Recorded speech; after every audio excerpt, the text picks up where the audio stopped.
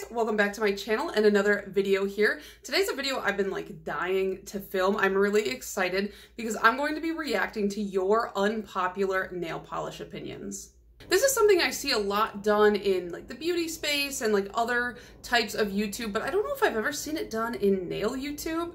I'm not really sure, and I just thought, why not start a little drama? So that's what we're doing today. A while back, I asked you guys over on Instagram for you to send me your unpopular or controversial nail polish opinions, and that's what I'm going to be reacting to today. It'll all be anonymous. Don't worry, I'm not going to say anybody's name, but like I have never gotten so many responses on an Instagram story, and you guys kind of went in, so they got a little spicy. Before we jump into all that though, I did want to thank the sponsor of today's video, Ana Luisa.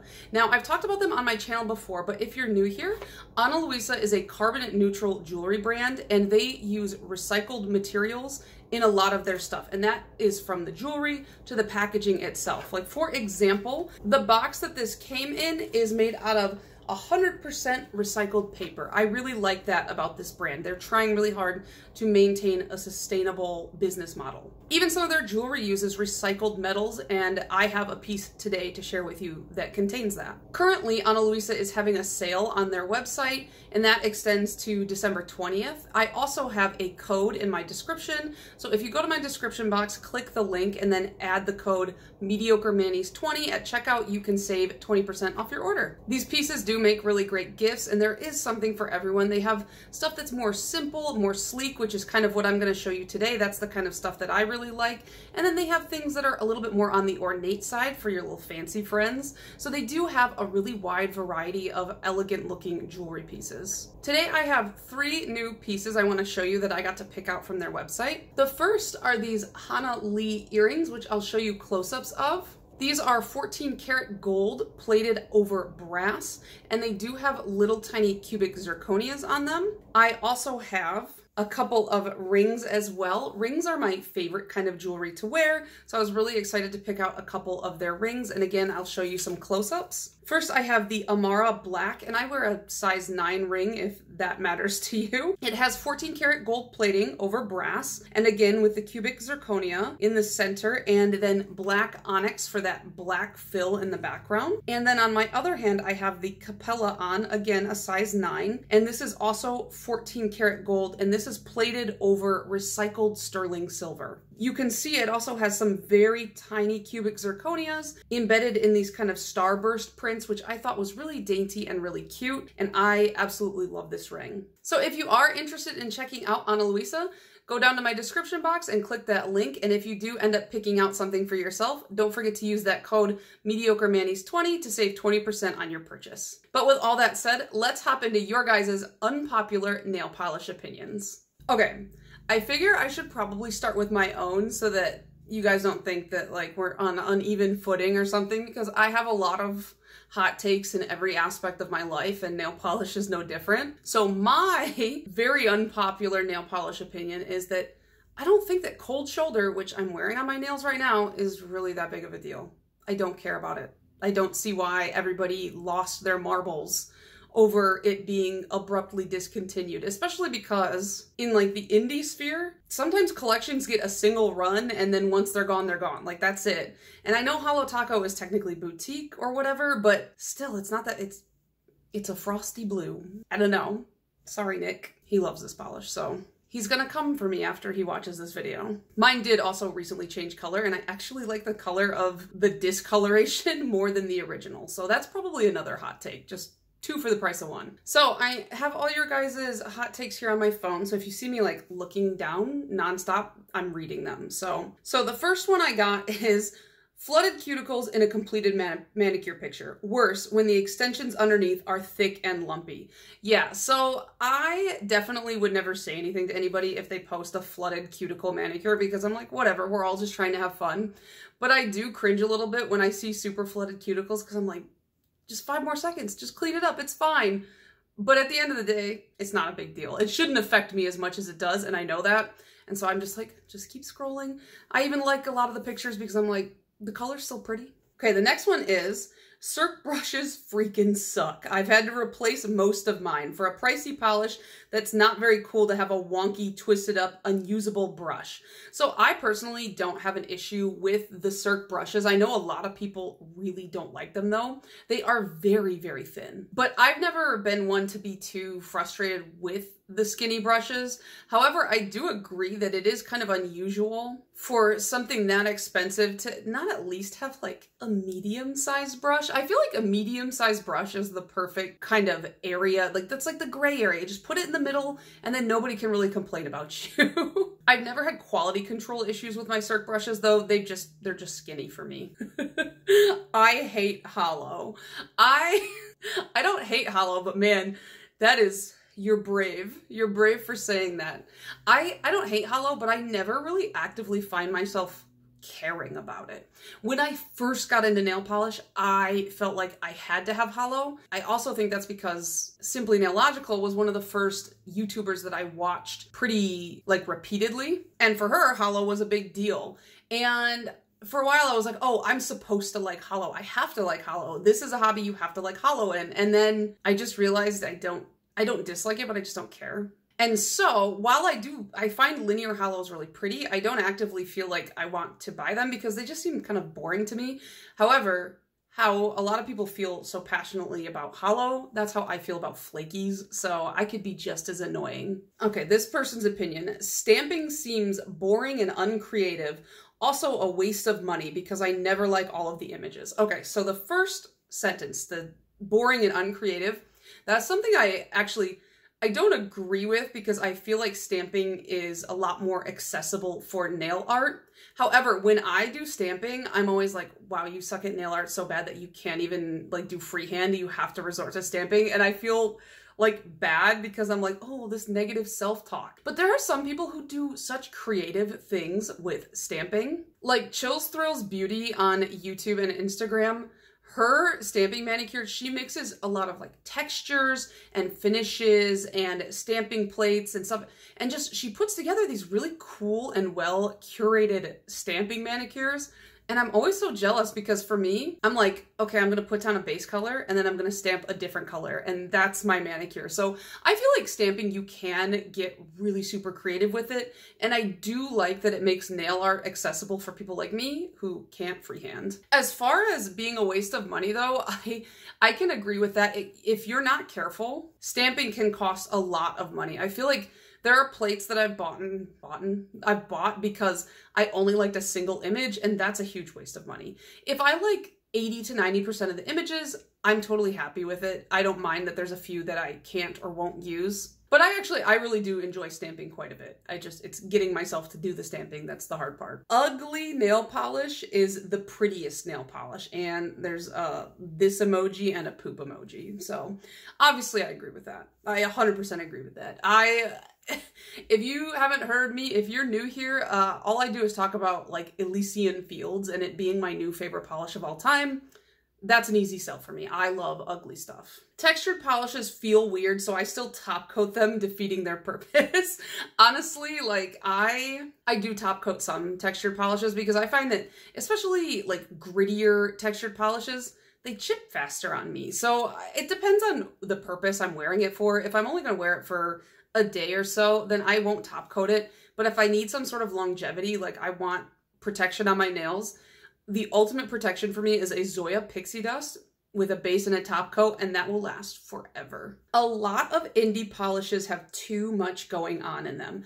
I agree with this, despite the fact that all I do is buy those too much going on in them polishes. I noticed this a lot more when I started doing my polish pickup wish list with me, because I'm sitting there reading the description of the polish and it's like, it has this and this and this and that and this and that and this and that. And I'm like, and then I have to pause the filming and go and get a glass of water because I'm like, oh my God, I said too many words all at once. Like it stops making sense in my brain. I don't like one coat black if I'm doing a full mani. Compared it to 2 coats of Orly's Liquid Vinyl and the experience is better.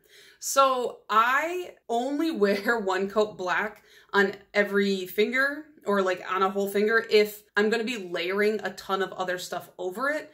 Otherwise, I completely, yeah, I agree. I also have oily liquid vinyl. And if I just want like a plain black manicure and I'm gonna put like gems or something in it, not like full toppers, then I will use the Orly over the One Coat Black from Holo Taco. This one is, and I got a lot like this, so let's just have this one be the all-encompassing one. And it says, I don't like Holo Taco, both the polish and the owner. So obviously, I buy Holo Taco. I'm wearing Holo Taco on my hands. I don't have an issue with Christine or Simply Nailogical. I know that a lot of people feel, how would you describe it? Some type of way about her. And I think a lot of that stems from not her, but her fans. I find that a lot of times when I dislike somebody or something like a celebrity or a show that everyone loves, I realize later on it's not the person, it's not the show, the movie, the book, whatever, it's the fans, it's the stans. And that's why I feel like sometimes Holo Taco really does rub people the wrong way, because a lot of the diehard fans act like Holo Taco is the only brand that's allowed to exist and it's the only good brand that's out there. And you and I both know that's not the case. There are plenty of good brands, there are better brands, there are worse brands, there are brands in between. I don't know. It's just, I definitely don't like the business model anymore. I didn't like it from the beginning. I don't like this constant surprise drops. And I know she's adjusted it in the time since the beginning, but it's still not enough for me. And I think I said in another video, but I am no longer planning to buy every single release from Holo Taco.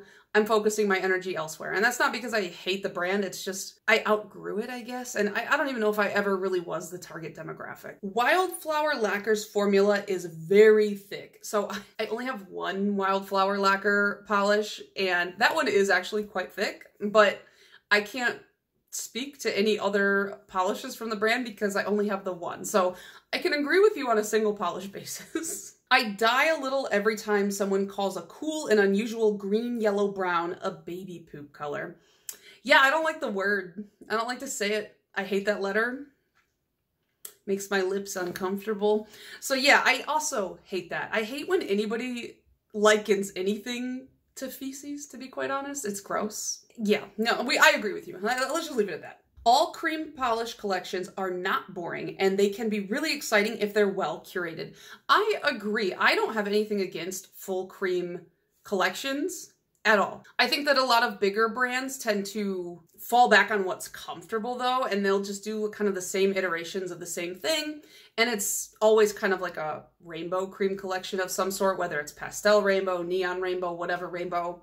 And then when it comes to indie polishes, and I'm fully guilty of this, but like when it comes to indie polishes, I'm just like, why would I buy creams from an indie? They have other more interesting stuff. And so I don't even really pay indie cream brands any mind. And I want to change that because I've heard good things about some brands, but it's this mindset where I'm like, I can get a cream from Sally Hansen for like $3, so why would I spend $10 on an indie cream, even though I fully know a lot of times they're better quality. So ordering nail polish from Europe costs a ton of money and it's basically overpaying. Okay, so this is somebody who lives in Europe and like ordering nail polish, I think from the US to Europe is what they're saying. Yeah, oh yeah, 100%.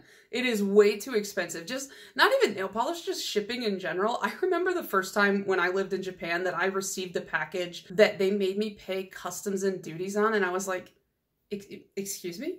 What? No, I'm American. I don't do that. What are you asking me for? It was devastating. And then I had to go get exact change for the mailman. And then I called my boyfriend and I was like, never do that to me again. So yeah, no, I feel for, even in Canada, I feel like we're right next door. This should not be an issue. But it is. And I just don't understand why it costs so much. And I ship stuff regularly for my job, so I probably should understand that, but I don't. Peely popping videos are just vomit emoji. Just stop. 100% agree. I think it's so gross. I think it's because like, this is gross, but when I wear a peel off base coat, when I remove the polish, like it's warm. It's like warm in there underneath, in between the polish and the nail. And it's gross.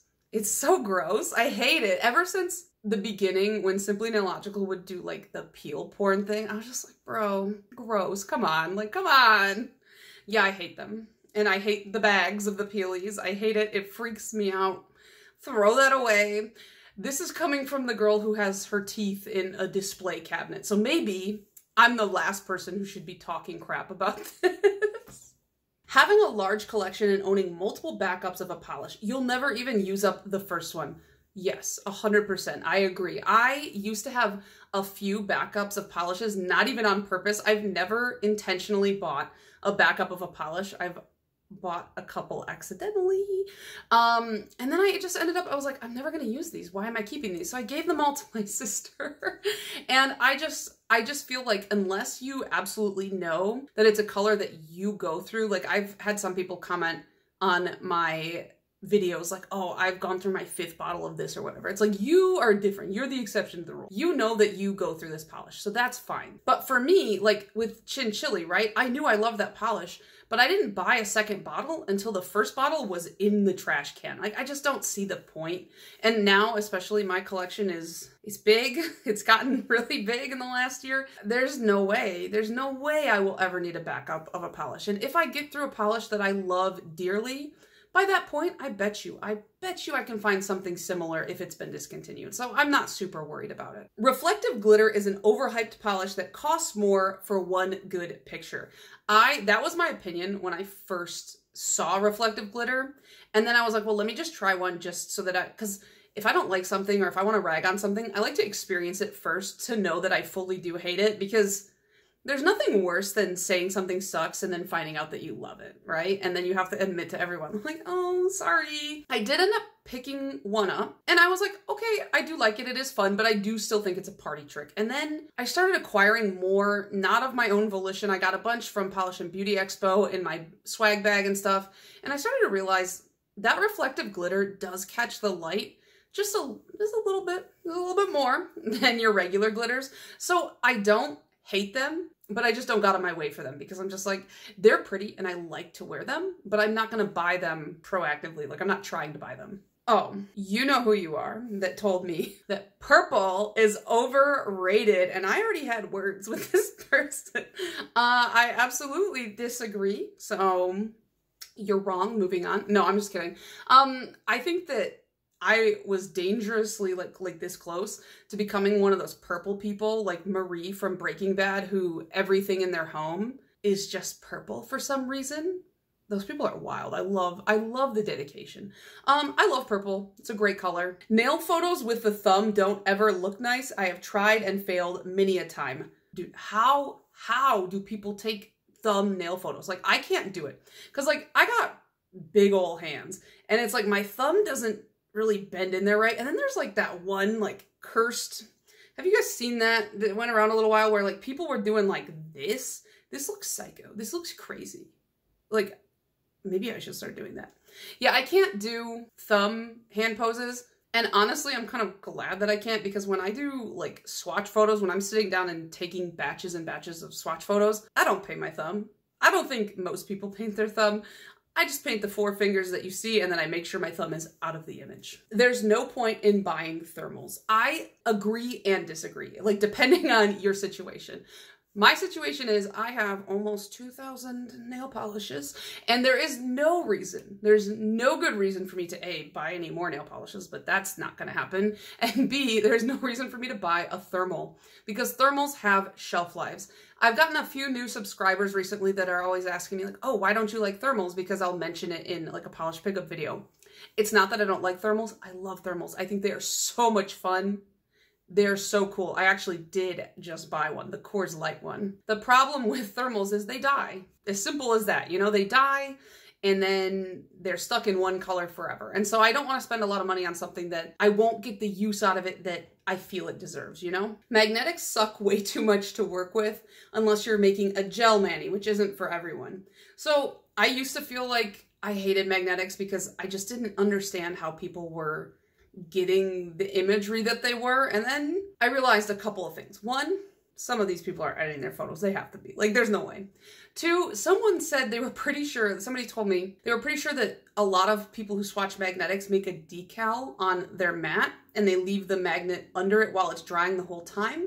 So that's why their lines always look perfect. And three, I just was doing it wrong. Like, I wasn't doing the right things in order to get like the perfect look. And so I've learned since to shake the bottle more frequently as I'm painting my nails, have a little bit more patience, things like that.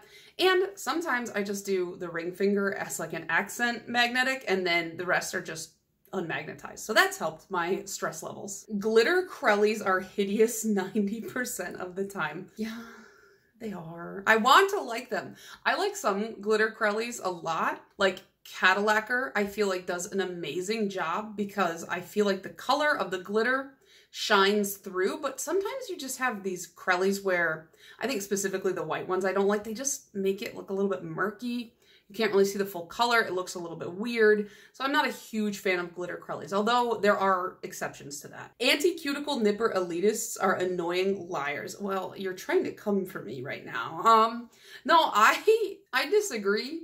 I can see why you think that though, but I am 100% like, don't nip your cuticles, like don't do it. Unless it's dry skin hanging off the edge of your nail, I try not to cuticle nip it. It's definitely tempting. I definitely want to, but the few times that I've tried, I cut live skin and it is painful and it looks really bad and it gets infected because your hands are always in it and my hands are always in everything. I don't know about your guys' hands. I'm just always touching everything. So yeah, I don't nip my cuticles. I push them back. I use a cuticle solvent and that's it. The only thing I use my cuticle nippers for is, like I said, the dry skin that kind of comes up on the edge of my nails. People sometimes hate on Holo Taco just to be contrarians. Yeah, I definitely think that. I feel like whether you absolutely love Holo Taco or you absolutely hate Holo Taco, like there's a really passionate group on either side and it's really hard to say an opinion about Holo Taco without somebody getting mad at you. The Zoya scattered holo shades like Merida, Storm, etc.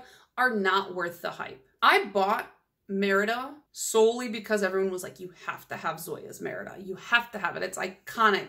And you know what? I think I wore it one time and I was like, this is pretty. And I never thought about it again.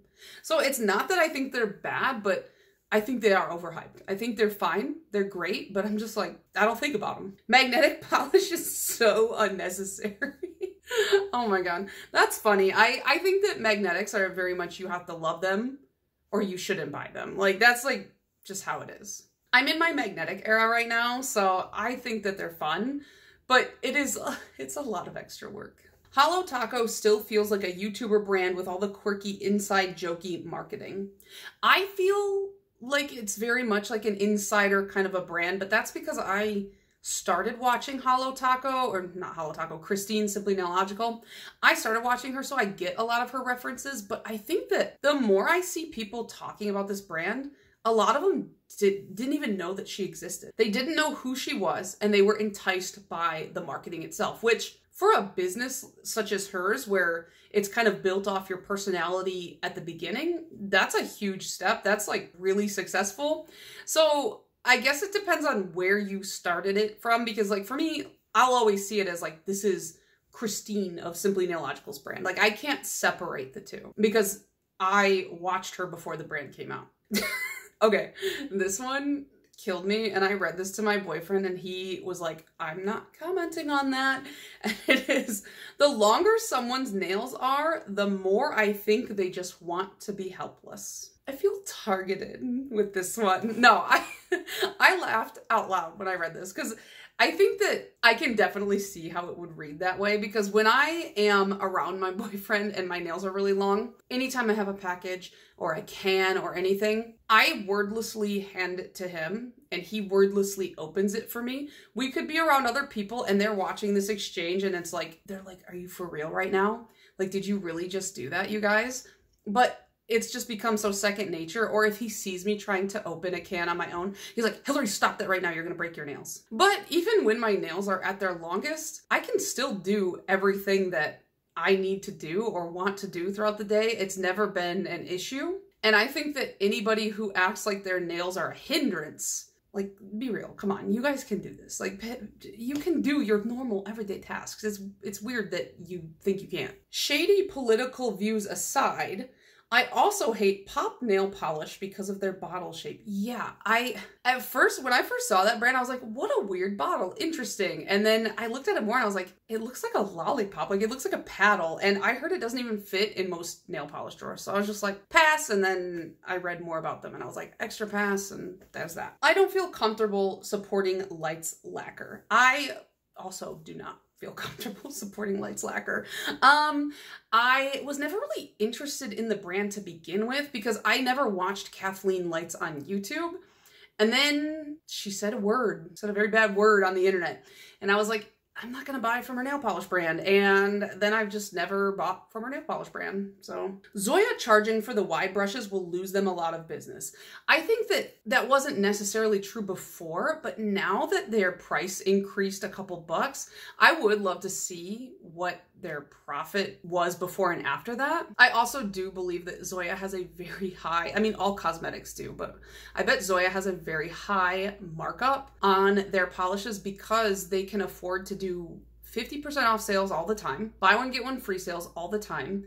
They do like that 70% off sale once a year, maybe. Those are some big numbers. And you know that people, they wait and they buy for those sales. Same with like Bath and Body Works. Like if you buy stuff full price from Bath and Body Works, you're a fool because they have a sale every single day. I get their email blasts every single day and I'm like, you guys, I only want to know about the candles, okay? Cirque Colors formula is super disappointing. I've seen a lot of people say this and I don't know if I just don't have enough Cirques to feel this way. I think that they are sheerer and maybe that's why people don't like them. But I've always felt like they showcase that sheerness in their swatch photos. I don't think they lie about it, but then again, maybe I just know they're sheer and I just go into that knowing it. I'm not really sure. I hate the trend of monthly releases. I miss when it was 4 to 6 collections per year. Honestly, I apply that to like literally everything in my life right now. Like I see makeup, everything is releasing all the time. My favorite clothing brands, just every brand that I like, it's like every 3 weeks, they're releasing something new. And it really does contribute to that like FOMO feeling or like keeping up with the Joneses type of feeling. And I'm sick of that feeling. I don't like feeling that way. Why are people still buying non-cruelty-free brands since there's such a variety of conscious brands? I thought this one was interesting because, you know, I'm one of the people who buys from non-cruelty-free brands. And it's not something I ever really paid attention to. And I've talked about wanting to go more cruelty-free or even vegan as well in my purchasing habits. But the truth is, it's not something I actively think about all the time. I can see why it would be very frustrating for a lot of people who are cruelty-free in their life to have put in all this work and effort, because it is a lot of work and effort to kind of cut down their collections and do the research when they're buying stuff. And I'm gonna be honest, the sole reason I don't is just I don't have the mental capacity to take on one more thought in my brain.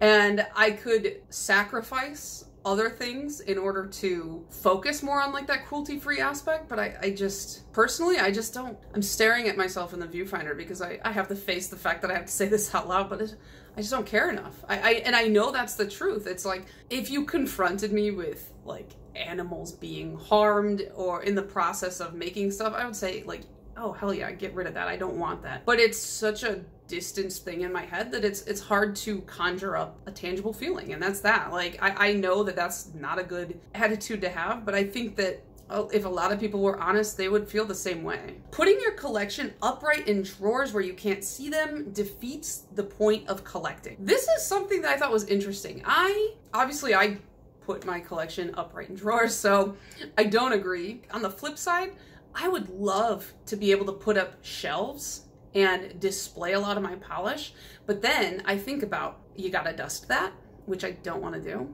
And then I also think about exposure to the sun, because exposure to the elements does damage the color of your polishes. It can fade them and diminish them. And so I like having them in the drawers because I live in an apartment. This is not a permanent place in my life. If I ever bought a house, which I won't because I don't want a house, that seems like too much work for me. But if I ever did somehow buy a house for some wild reason, I would have a room dedicated to my nail polish and I would put up shelves for them. So I can see both sides. I like visible brush strokes. Girl, what? That's crazy. Well, who likes that? Her, obviously. I don't like hate them, but I think it's one of those things that has been so hammered in our heads that like, this is bad. This is a bad thing about a polish, that I just always mention. I'm like, oh, okay, visible brush strokes. But I think it depends on the color and if the brush strokes are straight. I don't like super wavy, wonky, visible brush strokes, but if they're like straight going with the path of the nail, I think that's fine. Sometimes I oil directly before polishing. The girls are thirsty. I think like I do that too, especially when I'm taking swatch photos.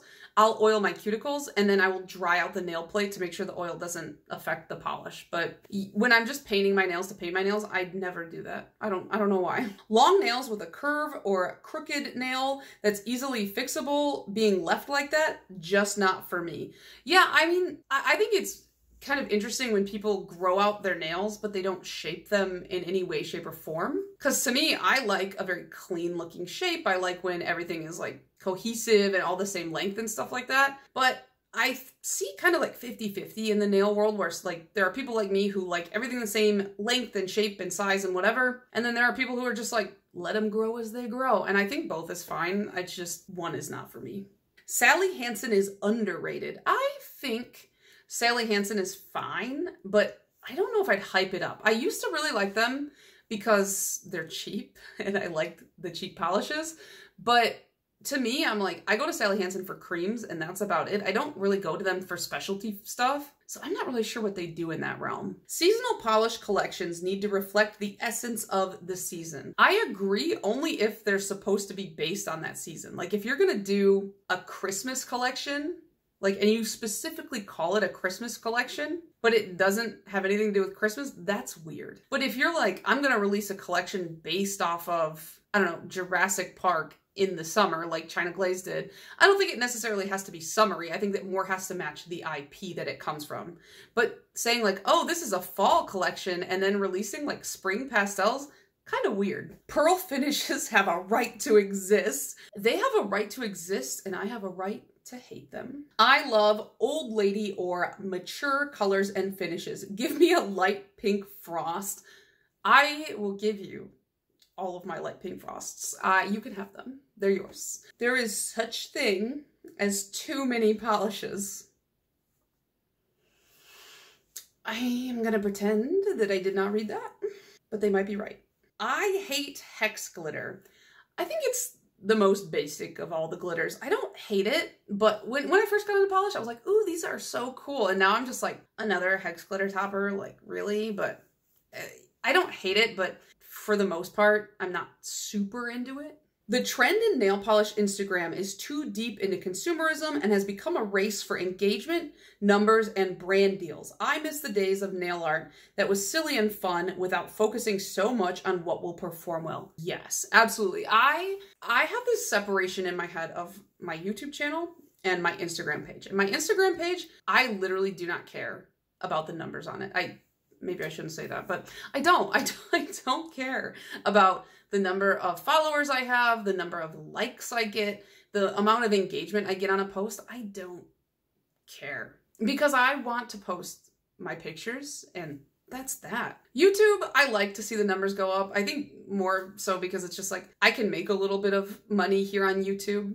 And I think that the effort that goes into YouTube, at least on my end, it's a lot more. So it's nice to see people like and engage with this content here. But Instagram is more fun for me where it's like, I just like to post stuff. I like to post pictures and I like to, you know, talk to my friends in the DMs and stuff like that. To me, Instagram is a social app. And I have noticed, like, I do feel like there's a lot of pressure to consume and buy and things like that on Instagram. So I 100% agree with this person. There are too many releases. How do normal people keep up? A lot of people seem to buy and destash, buy and destash, buy and destash. Like, that's not really my vibe. And obviously I buy quite a lot. And next year I'm not going to be buying as much, but I think that this ties in really well with the previous comment. And it's just consumerism is, I feel like, at an all-time high. And a lot of people, myself included, feel like you have to keep buying to keep up in your life, and no more for me. OPI should release other fruits. Pineapples have peelings like polishes. Yes, they should. That's a great idea. And I would buy all of them. Nude nails exist only for people who want to have boring nails. I think a good nude polish, it can look really clean and classy and nice. I also think that there is a certain stigma for some people in certain professions where wearing bright colors and loud things like that, it's really frowned upon, especially for women to do so. So I feel like I could see why somebody would be uncomfortable wearing something like that and would only want to stick to nudes. Cuticle gaps don't bother me. Agree. I mean, I feel like sometimes mine varies from time to time, but like sometimes I have a really big cuticle gap and I don't mean to, it's just a habit. And then the last one that I have time for, cutting your cuticles is where it's at. Don't do that. Every time I do that, there's blood everywhere. So don't do that. So that is all I have time for today. If I didn't get to yours, it's not because I didn't like it. It's just this video was getting out of control long. I have to edit this down a lot. I want to thank Ana Luisa again for sponsoring this video. Don't forget to check the description box for my link and code to save yourself 20%. And I really hope you guys enjoyed the video as much as I enjoyed making it. But that is going to be it for me. I'll see you guys tomorrow. Bye.